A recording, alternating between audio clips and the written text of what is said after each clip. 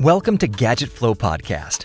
After working with more than 6,000 customers since 2012, we've learned a lot about marketing, product placement, crowdfunding, and everything in between. In this podcast series, we'll have as guests crowdfunding project creators, C-level executives from the top marketing firms of North America and Europe, consultants, and industry experts. Make sure to subscribe in iTunes and check out our website at thegadgetflow.com. Kickstarter is an art, and don't let anyone tell you differently. What's up, people? Jessica Naziri here with the Gadget Flow Podcast, talking everything crowdfunding. Thanks for tuning in. Execution is everything when it comes to a successful crowdfunding campaign. On this podcast, we discuss the secrets for achieving your goal, plus doubling it, and what's within every campaign that's successful. Today, we have Hamza from Quiksnap. We'll pick his brain to find out some of his marketing techniques he's been using for his Kickstarter campaign. Hamza, great to have you on the podcast. Welcome. Thank you so much. Yes. So, Hamza, we're so excited to have you here today. Your product is the Quiksnap. So if you can just kindly introduce yourself, tell us a little bit about your product. So basically, the product, it's customized sunshades for cars, and so they're an alternative to tints. Like, you can just snap them on and snap them off instantly. They're actually, they're just gonna look the same shape like your car. So basically, you don't need to get those sunshades that look like really ugly, or so it makes your car look beautiful. And you don't need any adhesive or magnets or clips or anything. So that's kind of the mechanism there. I see. And so this is for inside the car or outside the car? Inside. Inside. And this would fit ultimately in any car? They're all the same window shape and size? Yeah. So basically, we have to customize it for each specific model. Like, for example, you have a Camry 2017. And then if they change the shape again in 2018 that they're doing, then we have to come up with a new one for the 2018. Nice. So you're definitely on top of the newest car trends, right? Oh, yeah, for sure. We have to. Yeah. And, you and I, we both live in sunny California. It's a warm day today. Is this really to block out the sun, or what's the ultimate goal with this? So, I've lived in LA for 10 years, and I'm sure we have to sit in traffic for long periods of time, and oh yeah, I think on average we're getting over 300 sunny days, just like today. Yes, oh yeah. So I used to get tints on my car like all the time, and every time it would be for the front ones I'll get a ticket, then I have to get it written off, and then I have to get them taken off, and it was just a hassle. So right now, with these, I could just, they're on demand. So at night, I could just take them off, and I don't need them, And then during the daytime, I'll just take a few seconds. I'll just put them back on, and then I could just store them like anywhere. I could just put them in my trunk or on the back seat or wherever. Nice. Okay, great. Yeah, I also have been through that too, where I had to wear the tints, or I had the tints, and I would get so many tickets. So that's a great idea. Now, tell me, how did you get involved in the crowdfunding market? So basically, the idea was to get a validation for my product, because I knew that there's a market for the product. But then when you go to places like Kickstarter or crowdfunding in general, those people who are actually over there, who are the backers, they're very smart buyers. They're not like your usual buyers, they're very smart. And then if they're actually validating your product, and if they respond well to a product, I think it just goes on to show that there is a market for that product. And I actually wanted to get that validation going on for my product. Nice. Okay. So that's really great way you got into it. Now, you've heard of crowdfunding, obviously. You've launched a campaign, and you're still working on it. So far, is it going as expected? What's the goal, and where are you right now? It was my first campaign. It was like an overwhelming experience. It was just amazing. It was incredible, because I got to learn so much that I had no idea about crowdfunding. Let's say 5-6 months before, from 5-6 months, maybe like 6 months before today, I didn't know anything about crowdfunding, and then it has been like a rocky road, but I just learned so much. It was a lot to absorb, and I think it's going very well. Like after the campaign ended, it's obviously a lot of work. I didn't expect to get so many backers in the first place, but now that we got them, we have to make the product, basically customize it for each car, because we have to it's not like you get 100 backers and you just give out 100 products, It's like you have 100 backers, now you have to ask them what cars they have, and then you have to go out there, try to customize the product for every single car. So that's what we're working on right now. Nice. Okay. And so you said that you still are in the middle of funding, correct? You're on Kickstarter? Oh, no, actually, we actually ended the campaign, but we're actually going to be launching a 2.0 around summertime. Oh, I see. Okay. Yeah, so basically right now we're delivering the 1.0 and we're pre-launch. We're working on the video and everything for the 2.0. So basically this was more like a test. I wanted to test the market and see how Kickstarter responds, and I think the response was good, which encourages me to launch another version on Kickstarter. Oh, great. So clearly you had strategies into place that you're going on for a second time. Can you share what were some of those strategies that worked for you with Quiksnap, and maybe some that didn't work so well? I would say that if you want to launch, just don't launch during the holiday season, especially if you have a seasonal product like mine. I still did it, and I don't regret it, because I actually wanted to do it, and I wanted to. It was challenging for me to launch it during the holiday season and during the winter time. My product is obviously seasonal; it's more summer-based product, but I still wanted to see, what type of response I can get during the toughest time, and it was more of a challenge for me. But then when you launch during these times, the marketing, it's challenging because the marketing costs are really high.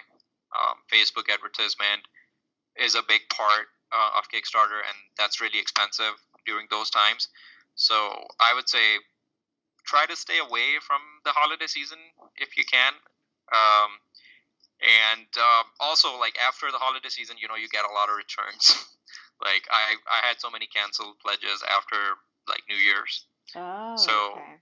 So yeah, that was that. But strategy wise, I think cross promotions, they work very well, because those are people who are actually looking for cool products.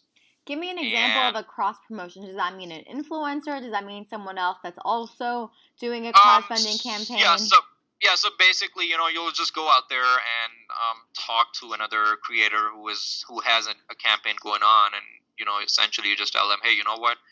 I think we could promote each other's product on our next update. How you post updates on Kickstarter. So at the end of the update, you can be like, hey, you know what? Check out this cool product which is running on Kickstarter, and maybe you'll like it.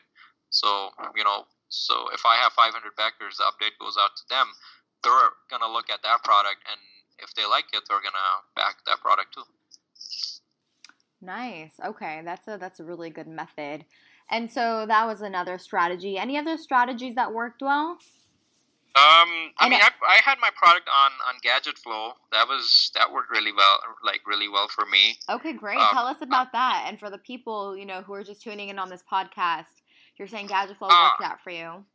So basically, when I started posting on Gadget Flow, I just took a standard package, and it didn't work for me. But then I had done a lot of research on it, and I was just surprised that it's not working. So I just had to dig in more, and I figured out that I need a better package, because what happens with the standard package is that people are not being sent to your campaign directly. They're being sent to Gadget Flow, and then it just adds an extra step for them. So I upgraded to the premium package, I believe, and it actually started working, because then now people are going directly to my campaign page to the Kickstarter instead of going to Gadget Flow, and then from there you have to so basically kind of omitted that step of taking them to the Gadget Flow and then taking them to my campaign. So then it started working well. And another thing that I would want to share is that with websites like Gadget Flow, it's more like a long-term thing, because when you post over there, your product is going to be there forever. So it actually helps you with like SEO rankings and Google. So I think it just helps you with the branding. Okay, great. Yeah, that's good to know. I'm glad that it worked out for you. Now, would you be able to maybe tell us what percentage you got an increase in traffic? I'm not sure, but I think it was more than, I don't know, it was more than 10 or 15% off my revenue that came from there. Wow, that's fantastic. Okay, that's something that we like to hear. That's a success story right there. And so with that 2.0, is this another strategy you'll implement again, or are you going to continue, trying to cross promote, like you said, more seasonal, being wary of that and holidays? With the 2.0, I'm gonna be running ads, like Facebook ads, and because now I have an audience from my first campaign, and I could actually create similar audiences, people with similar interests, and then I could just target them. Right. Like on Facebook. And you bring up something really interesting. Now that you know your market and target audience, now you're duplicating that. And for people, often they find that, or I find that they don't know that that's the first step, right? You need to have that target audience there. And that's great that you're duplicating that, knowing who's going to come back for it a second time around.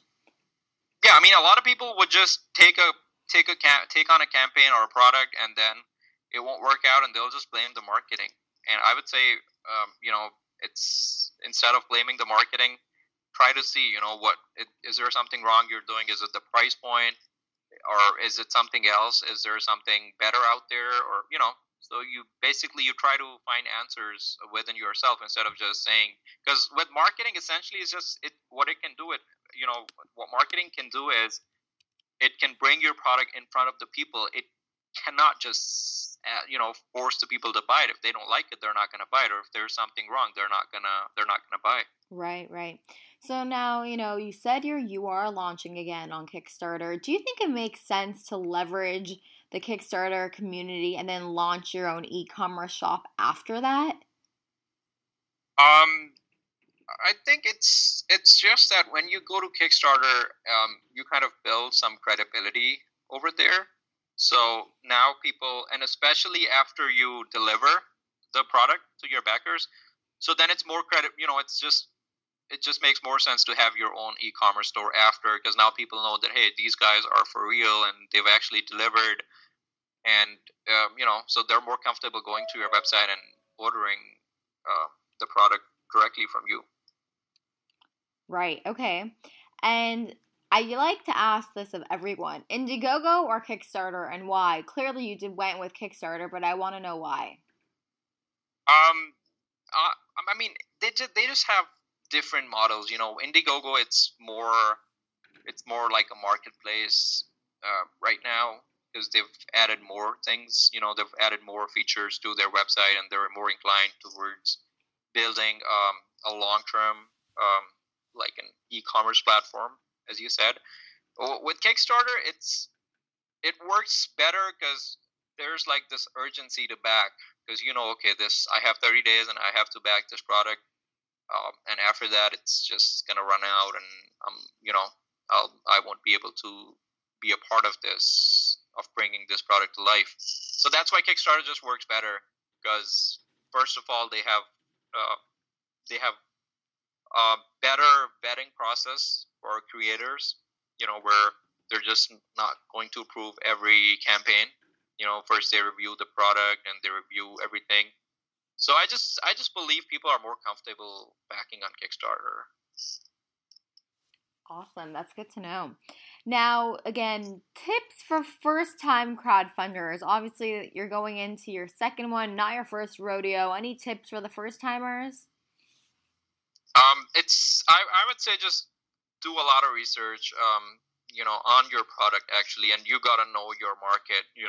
It's just not it's not as simple as it looks. It's not like you have, you can't just make a product and then just launch it and think, okay, it'll be a home run. It doesn't work that way.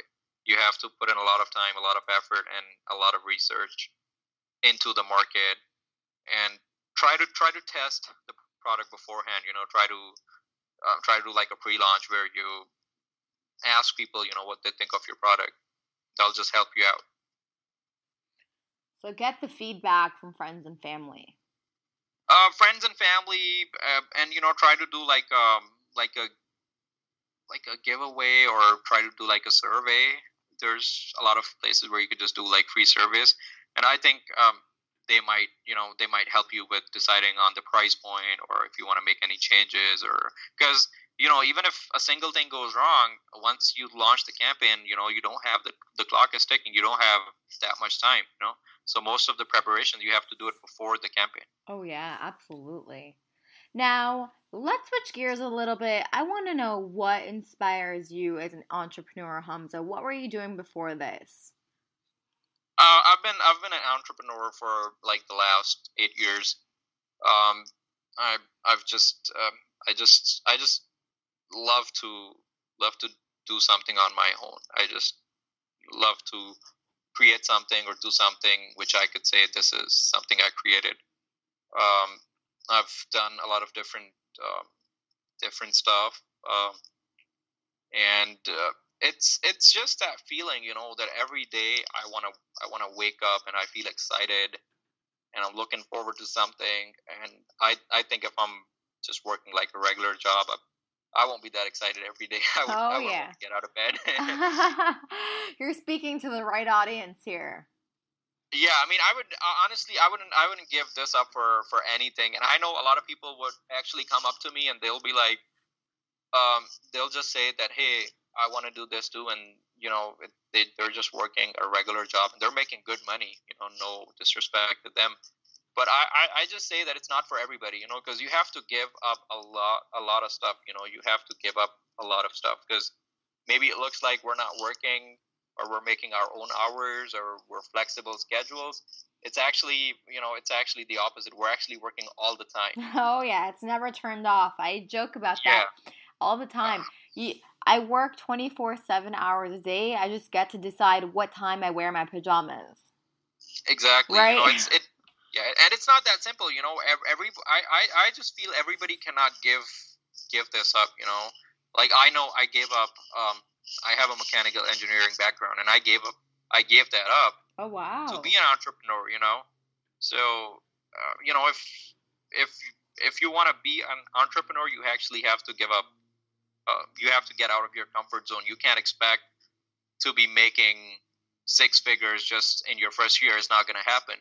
But yeah, eventually it's going to pay off. So, it's just, if you have what it takes, if you actually can stand up and tell your parents or tell your wife or your family or your girlfriend that, hey, you know what, this is what I want to do. I know it might not be so pretty right now. It might not make me a lot of money the first year or the second year, but eventually, yeah, it'll pay off.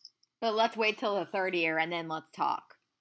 Yeah, I mean, with Amazon, if you look at Jeff Bezos, he was working for a Fortune 500 company. He was making $500,000 a year, and he quit. And everybody told him, his wife told him he's crazy.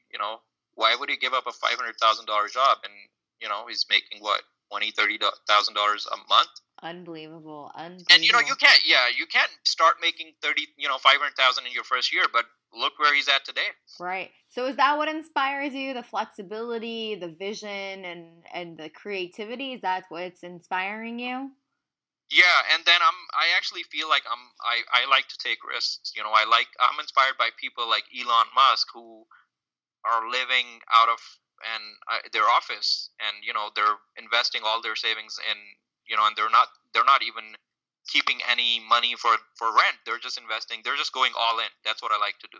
Right. That's great. Now, tell me, what does it take to be successful? Like you said, like, I guess not Elon Musk, because he's not successful yet. He's not making so much money on the cars, maybe the solar power is, but the roofs, but like you said, Jeff Bezos, he's successful.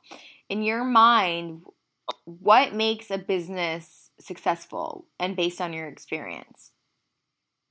I think first of all, you need to have a problem that you're solving. So you need to identify a problem, and then you have to come up with a solution, right? And then once you do that, then it's gonna that okay, now it's gonna go somewhere. You can't just come out with anything and say, okay, you know what? Just because you like something, it's gonna work. It's not. It's just not gonna work that way. Sometimes I've seen a lot of people who make a product and they're so attached to it emotionally and everything, and people, they can clearly see that their product, it's not a home run, but they're just so emotionally connected to it, they just don't want to give up. So I would say never be afraid to quit. If you're seeing that something is not working, just go on to the next thing and the next thing and the next thing, and I'm sure eventually you'll get there. You'll get something that'll work. So I'm saying don't be afraid to let go. If something is not working, just let go. And that's a character trait. Not everyone can do that. So that's an interesting point. And final question: if you could just change one thing from your career, what would that be? I'm gonna say nothing. Nothing. Because the journey is more important than the destination. Because it's all about how you get there. It's not about where you're getting to. Because the only thing we can control is the path, or it's the path that we take. We cannot control the destination, right? Maybe we're gonna get there, maybe we're not gonna get there, and even if we're there, maybe it's not the destination. You always have to. You're always, no matter, even if you're a billionaire, you're not gonna stop, right? You're still gonna wanna be going. You're not gonna stop. So basically, it's all about the path. So you just have to take a path and just keep going, never stop. And I wouldn't change a thing about anything. Okay, and got me here. And I can see that you definitely draw a lot of inspiration, and that you definitely have a vision ahead. And is there a certain routine you have every single day when it comes to this? I wake up at like 5, 6 a.m. and I just and I'm always talking to new people. It just gets me excited, and and that's just how it is. That's just how I am. That's great. And one last thing I want to bring up. For you, you had a aha moment. Like you said, you were driving in your car, you used to have tints on your window, and you came up with this concept. Now, you obviously told a story, which is a really great way of selling your product. But for those people who just came up with a product, don't necessarily have a story, do you have any tips for them? I think, telling a story is super important in selling your product. But for those who don't, do you have any tips for them? The thing, as long as you're solving a problem, I think even if you don't have a story, you just have to empathize with the people so they know. Like when I'm selling my product, I'm telling the people, hey, you know what?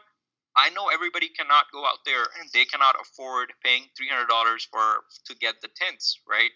So I would tell them, hey, I want everybody to have this thing, because the car, so I think for any person, the car, their house, their cars, they're very important. They're very personal, so everybody wants them to look great.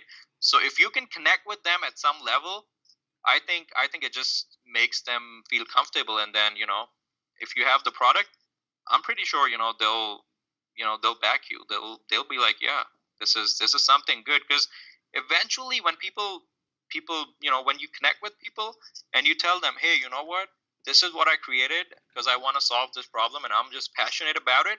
They're actually, you're actually selling yourself more than the product, because they see the passion behind it. They see that this guy is working on something he's passionate about, and he wants to make it work. So I think people they'll just respond well. Nice. Okay, that's great. Well, we thank you so much for your time. We want to know if you have any closing thoughts. And Go ahead. The same thing that I said before. I was like listening to this guy. Forgot his name. He's on Shark Tank. He's on Shark Tank, and he owns Dallas Mavericks. Oh, Mark Cuban. Mark Cuban. So he said he used to, he was, one time I was listening to him, and he said that the guy who owns Uber, or who started Uber, Travis, he came to him, right? And he said, he came to him before he went to anybody else, and he told him that it's not going to work. And, he said that he made him look like a fool. So, I mean, so basically I'll just say, believe in your idea, believe in yourself. The most important thing is the belief that you have, because when you're going out there, you're working, the most important thing is that you believe in yourself. Because if I'm going out there, and I think that, I'm thinking that I'm going to fail, or I'm scared of failing, chances are I'm going to fail. But if I'm thinking that, hey, I'm not going to fail, and I'm positive, I'm not going to fail. That's the only difference between a successful person and an unsuccessful person. That's just their positivity, or their confidence, or their belief that, if you believe in yourself and you think that you can do it, eventually you'll get there. Mm-hmm. Ain't that the truth? If you believe in yourself, you will get there. Well, yeah, I mean, I'm telling you, what. Sometimes, you watch all these sports, and, I'm actually myself a sportsman. I play a lot of sports. So the day when you're not feeling so good, and you're like, you start thinking, hey, I'm going to go out there, and, let's say I'm a pitcher, or I'm a hitter. I'm like, okay, what if I don't do well? Okay. Now, whenever you start thinking that, okay, what if I don't do well? Chances are you're not going to do well. But whenever you go out there and you're like, okay, what happens if I win? Chances are you're gonna win. Mm-hmm. Wow, that's great insight. Well, we thank you so much for your time. If you want to let everyone know where they can check out your product. Yeah, it's our website is quiksnap.us without a C, QUIKSNAP.us. Quiksnap was taken, so I went without a C. And if you want to check it out on Kickstarter, you can always type Quiksnap Kickstarter, and yeah, you can check us out. Perfect. Thank you so much again for your time. We look forward to version 2 of this. All right. Thank you so much. Thank you. Have a good day. It's great speaking with you. You too. Same here. Bye. Thanks for listening to the Gadget Flow Podcast. Make sure to subscribe on iTunes for more episodes, and check out our website at thegadgetflow.com. .com.